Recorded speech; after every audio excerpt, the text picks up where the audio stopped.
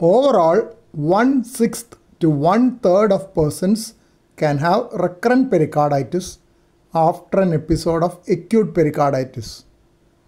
Of these, half may have recurrent symptoms and some may need pericardiectomy.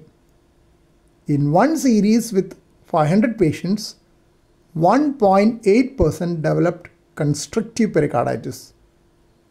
But constriction can occur very long after an episode of pericarditis, like 1 to 2 decades later, when the initial episode may be forgotten.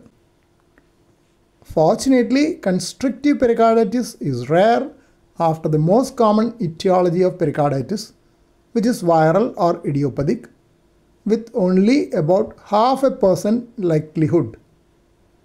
Likelihood is higher with other etiologies like neoplastic, post-pericardial injury and bacterial pericarditis at about 8.3%.